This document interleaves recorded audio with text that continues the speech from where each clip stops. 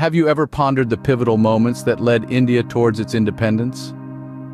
One such significant event was the Cabinet Mission Plan of 1946, a proposed blueprint for the transfer of power from British colonial rule to Indian self-governance. The Cabinet Mission was born from the initiative of British Prime Minister Clement Attlee, comprising a trio of influential British cabinet members: Lord Pethick Lawrence, Sir Stafford Cripps, and A.V. Alexander. The Viceroy of India, Lord Wavell, also had a hand in the discussions. The mission's primary aim: to negotiate the transfer of power from the British government to the Indian political leadership, all while preserving India's unity and securing its independence. This lofty goal was to be achieved through three main objectives: reaching an agreement with Indian leaders on a constitution for India, forming a constitution-making body, the Constituent Assembly of India, and establishing an executive council with the backing of the major Indian parties.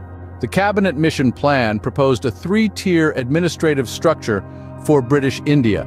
Picture a pyramid with the federal union at the top, groups of provinces in the middle, and individual provinces at the base.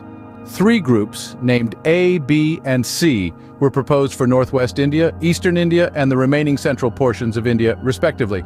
However, like many well-intentioned plans, the Cabinet Mission Plan fell short of success. The deep-seated distrust between the Indian National Congress and the Muslim League proved to be its downfall.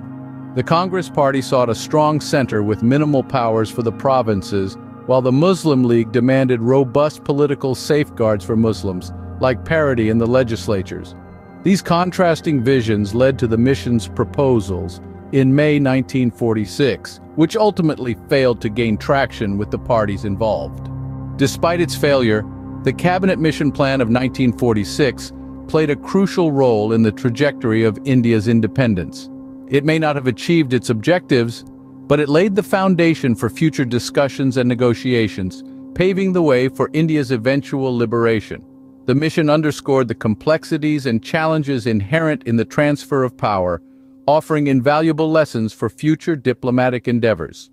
So next time you ponder the winding path towards India's independence, remember the Cabinet Mission Plan of 1946, a failed yet significant stepping stone in the grand scheme of India's journey to self-governance.